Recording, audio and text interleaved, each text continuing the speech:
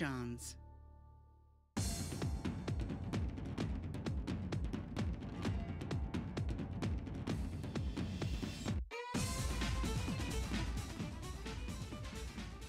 Hello everybody, my name is Jason Piercey and this is Out of the Fog. I've been here, like 5-ish years or something now, and this is the first time that I think I've ever done this. And I don't intend to do it a lot, but we've been hanging out long enough now for me to talk about what I do for a living. So I'm in real estate, and I sell houses, I help people invest, and I help people make good long-term financial decisions. And today, I want to introduce you to a team of individuals that have been handpicked based on who they are as human beings to assemble a group of salespeople, a team, because it's hard to do everything by yourself when your body don't work the way that you want it to anymore. So on this episode, I'm going to introduce you to the Ask team. So stick with us. We're going to be right back right after this.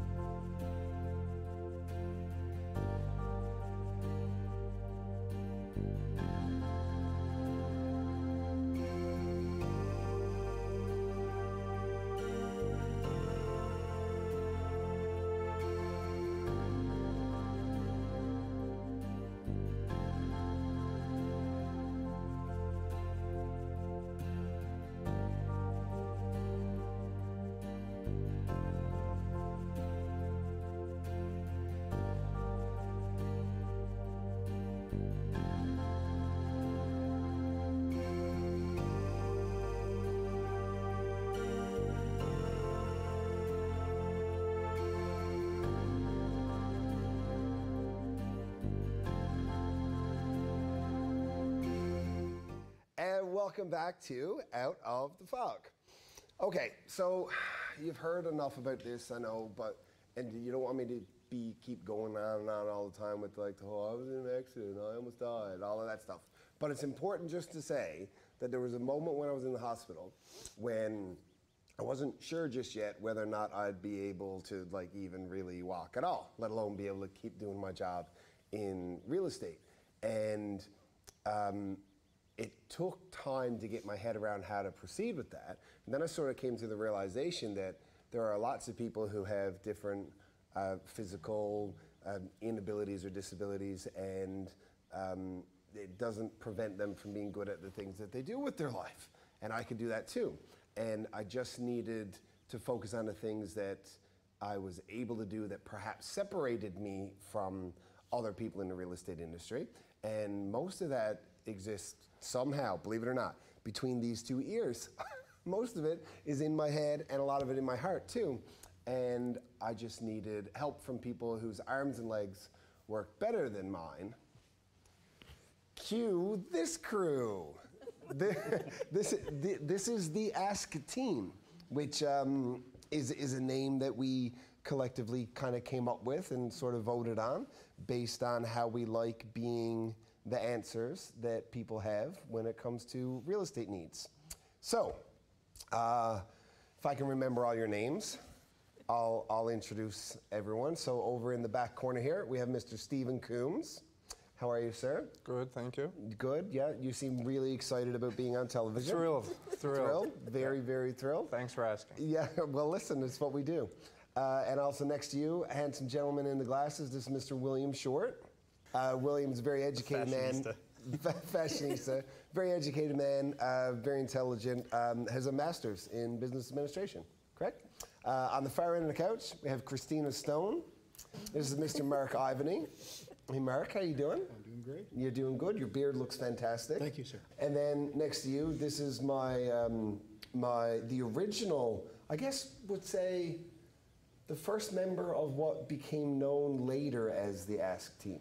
Fair enough. Right? Yeah. Yeah? So this is Miss Stephanie Roberts. Mm-hmm.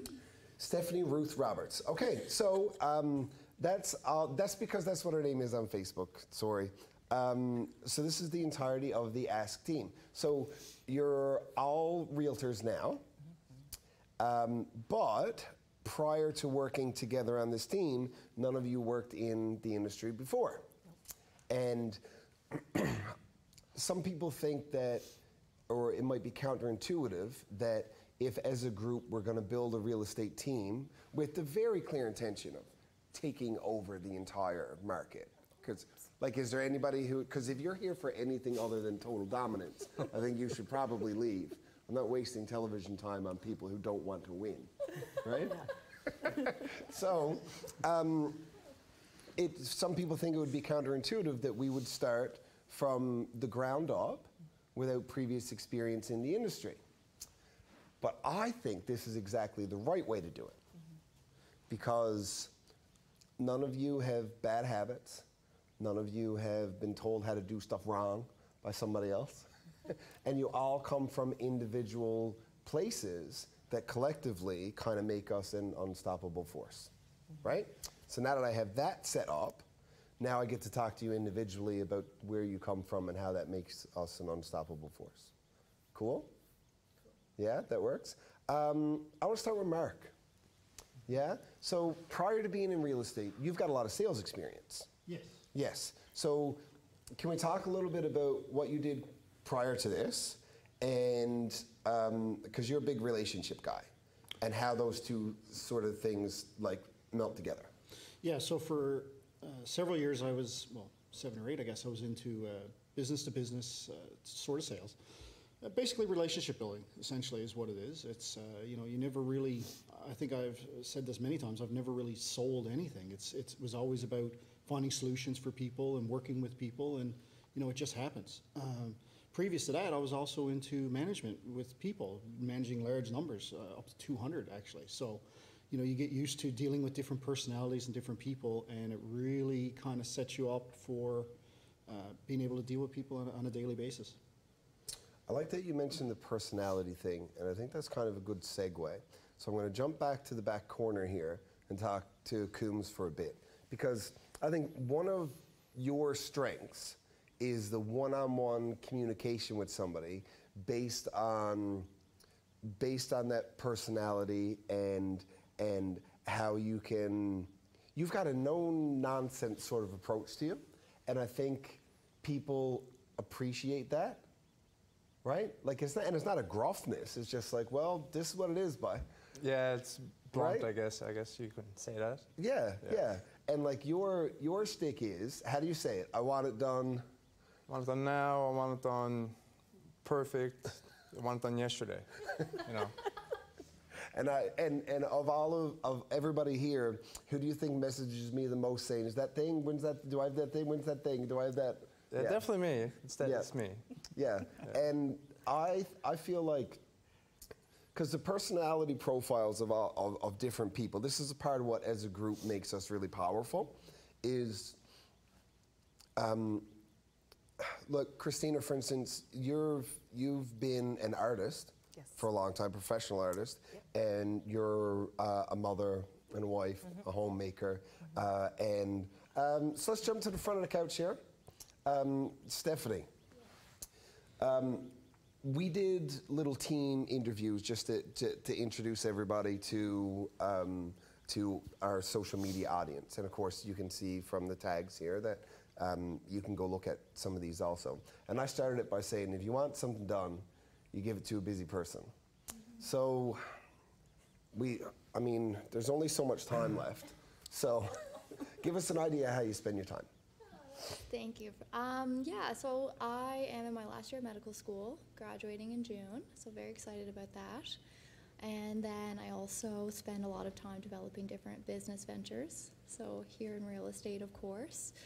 I think prior to medical school I was a registered nurse, and so I've went down a lot of different pathways and have a lot of very diverse interests, I would say, and very happy to be here to be spending time with real estate and building a hopefully successful career in that with this team. Yeah, well, I think that the team foregone conclusion always will be successful as long as it's what we want to do. It's just a matter of how much time you want to spend doing it versus like inside people's bodies sewing stuff together. So let's go behind here to Mr. William Short. Sir, you've been so patient. You're a very patient man. Yeah. I think so. I think you're calm, cool, collected, and that's a big part of some of the individual skill sets I think that you bring to the table. One of my favorite things about how you look at a situation because I think we'll all agree, and Mark, we've talked about this a bunch of times, we're problem solvers. That's what we do, right? But the only way to solve a problem is if you can really identify what it is. So that's something I've found, William, that you've been particularly good at, like seeing the individual pieces and kind of rearranging them a bit. Is there a way that you can get that process out of your brain and into words a little bit so that people can understand the value there? I mean, the process, I don't know. I guess it stems from, experience like running a nonprofit for years and working with a volunteer organization. So being presented with a lot of problems and having the experience of breaking that down into ways to solve it. And it's sort of the ideal time for us to take a quick break, and we will do that. And when we come back, I think I'm going to get a little bit more personal with these people so that you can see who they are as human beings, not just people who are going to take your money and sell your houses. We'll be right back after this.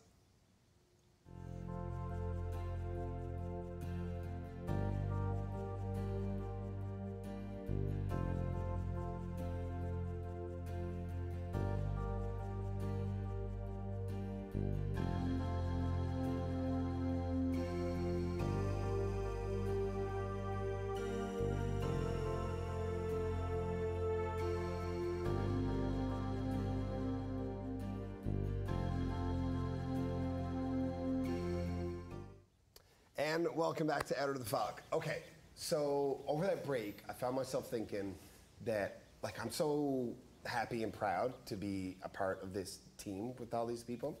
And I have so many things that I want the world to know about them, so I just kind of catch myself doing this. So now it's time for me to stop doing that, and we're just going to do like some rapid fire questions. So let's start with you, Coombs. Thanks. Okay? Thanks for starting with me. Listen, man, you run right into the trauma. Okay. That's what you do, right? Yes, That's yes. what we do. Okay. What do you dislike about being a realtor? I don't know if I dislike anything, really. Really? Yeah. You know what? I'll take it. Kristina? Same question? No, you get a different question. About being a realtor. So I dislike the phone calls. I much rather have a face-to-face interaction where I can actually sit down and kind of really see what they want and talk to them on a different level. So do you mean when you call people or when people call you? When I call people. Gotcha. Yep. Because it feels like intrusive or whatever? Well, yeah, it's not as personable where I could sit down, and have a coffee and kind of, see who they are as a person and really get the feel of what they want. And I feel that I'm better equipped to meet all of their needs then. Okay. Instead of just, saying whatever on the phone. Anybody can kind of, skim through a conversation, and who knows what they have going on. Maybe they can't give you their full attention. All right, Will, your turn. People say that this is an easy gig. Is it easy to be a full-time realtor? No. No, why not? Well, I mean, I had a little bit of a unique experience, I guess, because I met you like a week before you almost died. And he says it so nonchalantly.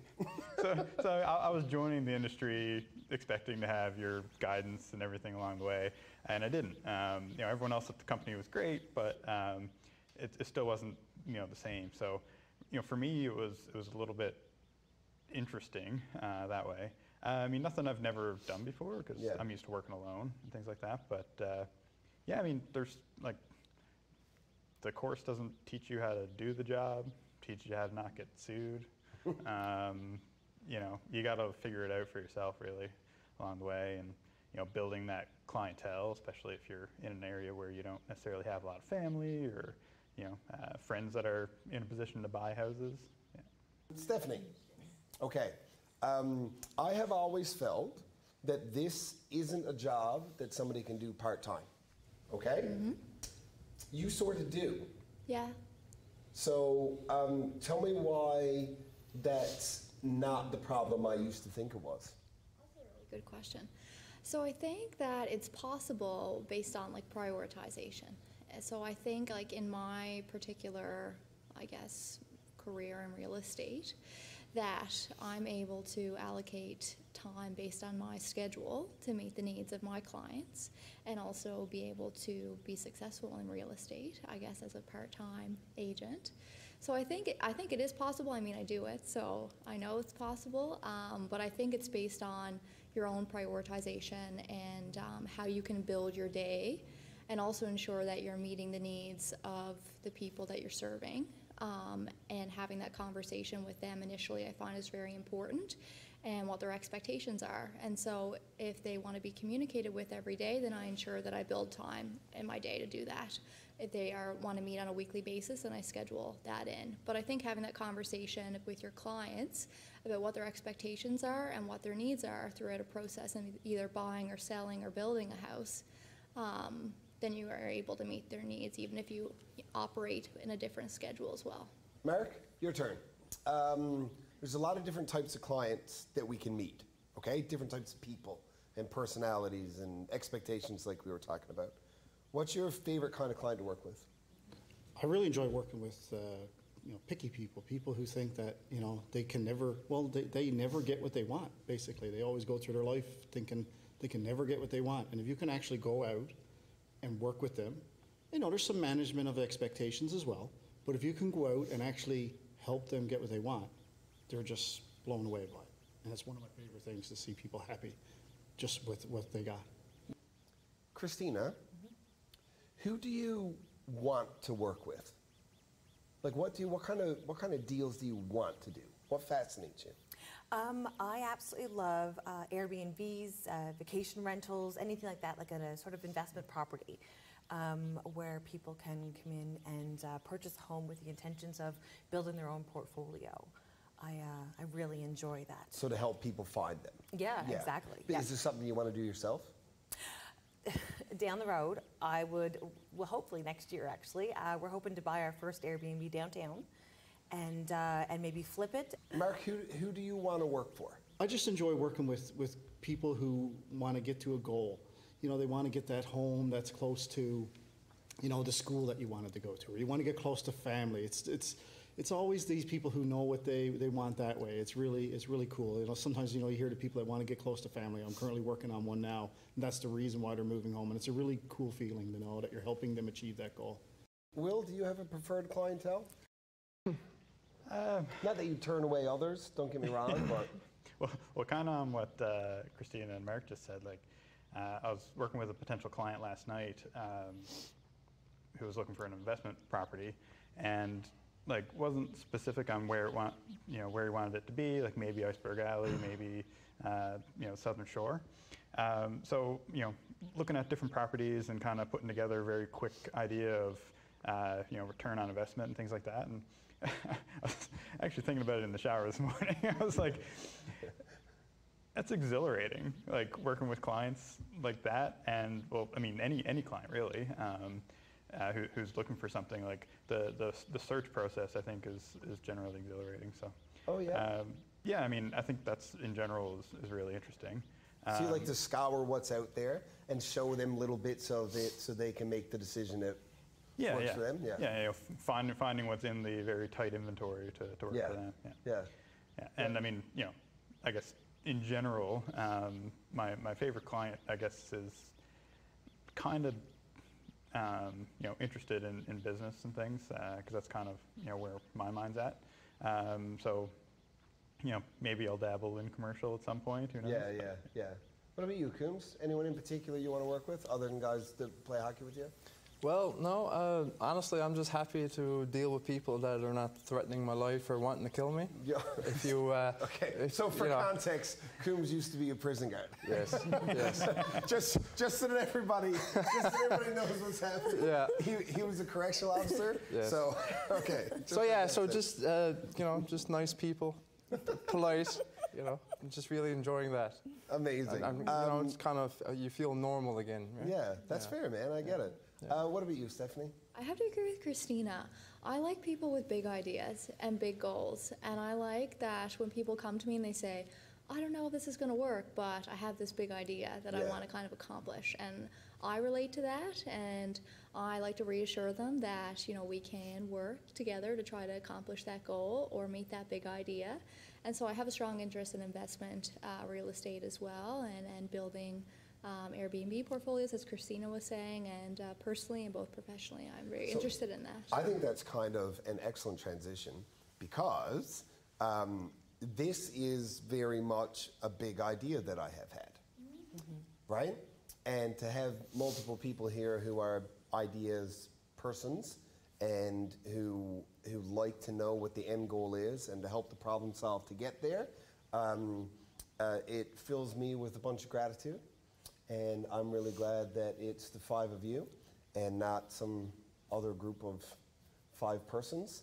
And I'm really glad that you took a moment to meet the Ask team and hear a little bit about them. We're going to take a quick break, and I'll be right back after this.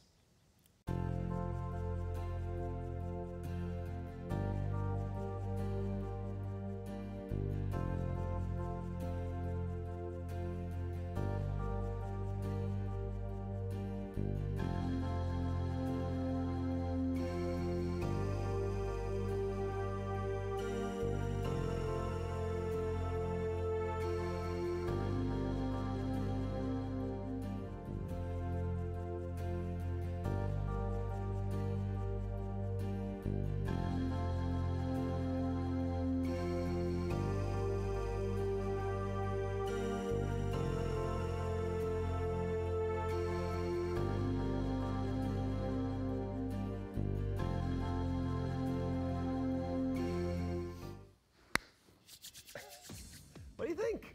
What do you think? I mean, I'm happy with them. I'm happy with them. They're all good human beings. And I think it's important to note here that you can teach somebody to be good at a job, a task, a thing. So you hire people for their heart and teach them how to do the thing. Because if you hire somebody for their skill set and they just don't have the head and the heart and the humanity, it's a lot harder to teach somebody to be a good person than it is to teach them to be a good realtor, a good representation. So at the Ask team, we're all about being good people, our heads and our hearts. Thank you for listening. Thank you for meeting us all. And we'll hear from you soon. Have a good night.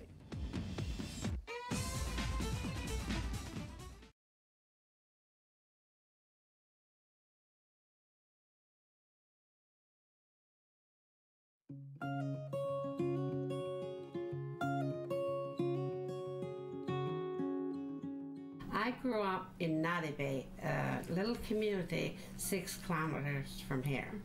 I grew up here. In St. Lenaire.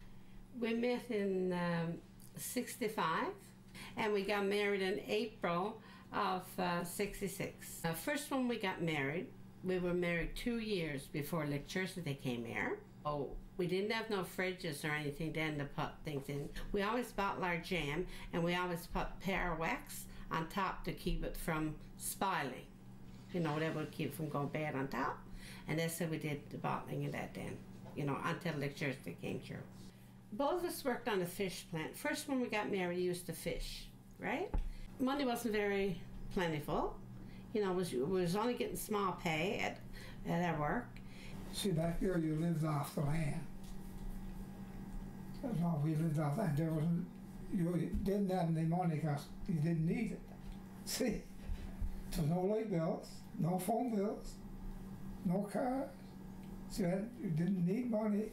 And we had all those stuff, you know, all of those things preserved, right? When you come home from work and that, you know, instead of come home cooking a meal, which days we didn't have time to do, we open up something, probably open up a bottle of mousse or thing and put it on the stove and out of that make some gravy and boil a few potatoes and carrots and that, and there you ate your meal for supper.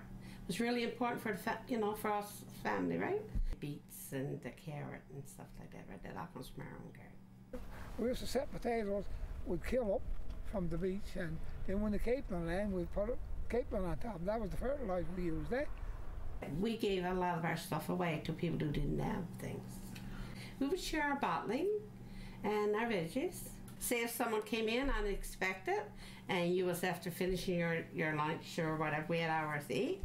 Well, they came in, you open up a bottle of caribou or rabbit, and you know, whatever, right? Moose or whatever they desire. We just do it up and quick meal, you know? We're going to start off by making some beets. We got 5 pounds of beets. First, they got to be boiled, and we just go by the tenderness. And then when they're done enough, we'll throw them in the sink there, and we'll just run some cold water over them. And as soon as the cold water is on, as soon as they're cold to the touch, we'll just take with our finger and thumb and just peel the beets like that. And now sometimes if you don't cook them enough, they won't peel like that. And then I'll cut them up. Some people want them very fancy, but I don't do that. I just cut them up chunks. And after I get them cut up, I'll do the juices, I'll say. The way I does mine, I use 2, 2, and 2. I use 2 vinegar, 2 sugar, and 2 water. That's cups. And I'll add allspice. That's what I put in mine, just allspice and salt. With the allspice, 2 teaspoons, and I'll taste it. If that's not enough, I'll add more. Right on. And then when we get that done, I'll bring it to a boil, and then I'll put the beets back in the pot, and I'll just let them come up to a boil, right? And then we'll put them in the bottle, and they're sealed. If that's not sealed, you know, that's going to spoil. Oh, yeah. You got to make sure the bottle is sealed. Yeah, because when you're doing it like that, on the bottles, when they're put in red hot like that, the bottle goes down, you know, the cover, lid will go down in the middle, right? And they'll click and you know it's done. But if that don't happen, the bottle's not sealed. Might as well take them back. We always leave it right there for a while. We know the lid don't go down. We want, you know, we'll open it up right away. You know, see, we want to put it back. So I don't like bottle beets. I like my home. I like the ones that I do myself. Yeah. I love beets too. I love them.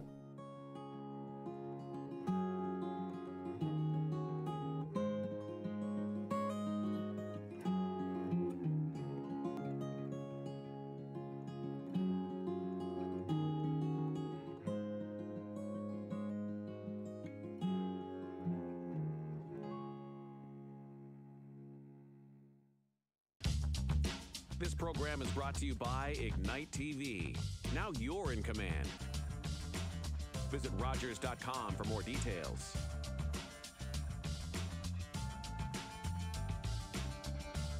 If you have a comment about this program, we'd love to hear it. Email or call us, or send us your feedback through social media.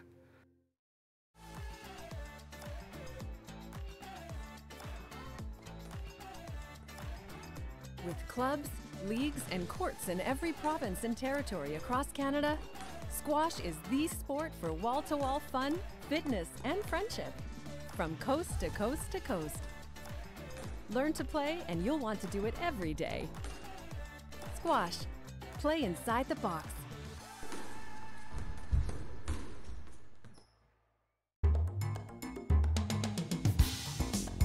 We're here at the Rooms, finishing our 2nd season of Sharing Our Cultures. This is the place where you get to meet amazing individuals from diverse cultural backgrounds who are making significant contributions to our communities.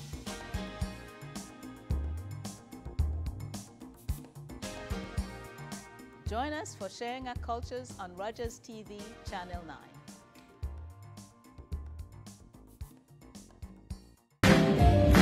Share in the joy and laughter with Spirit of Newfoundland as they celebrate 25 wonderful years.